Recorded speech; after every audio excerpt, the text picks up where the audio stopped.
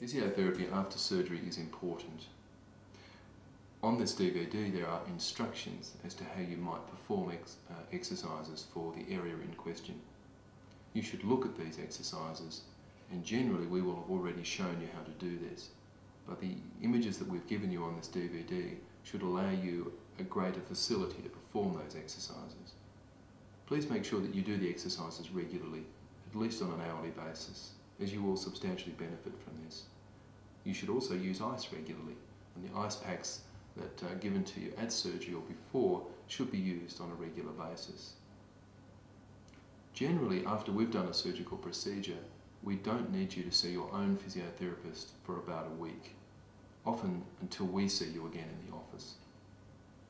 You do, however, need to maintain the exercises that we've shown you. You need to elevate the limb, which generally means putting your foot above your buttock so that the water in the leg can drain downhill. Ice is crucial, and as mentioned, you need to use this a lot.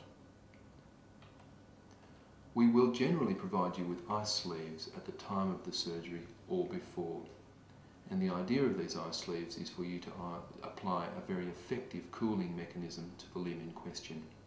You must use these as much as you can. The first time you need the ice sleeves, they need to be put into the freezer of your refrigerator for about an hour.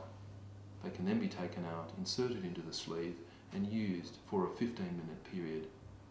Their efficiency will drop off during that time, and they need to be popped back into the freezer. They can be used again in about an hour. Ice is very effective for pain relief, and it's also very good at keeping down swelling.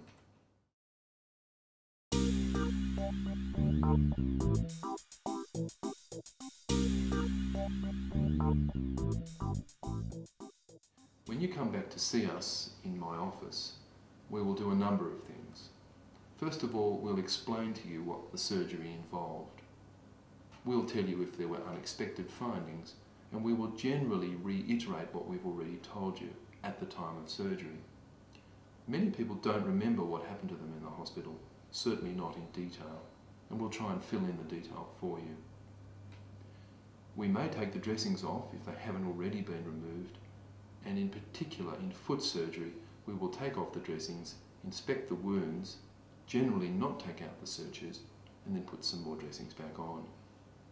We will make arrangements for further treatment as that is required. We will also send a letter to your general practitioner or to your referring practitioner so that they know what we've done.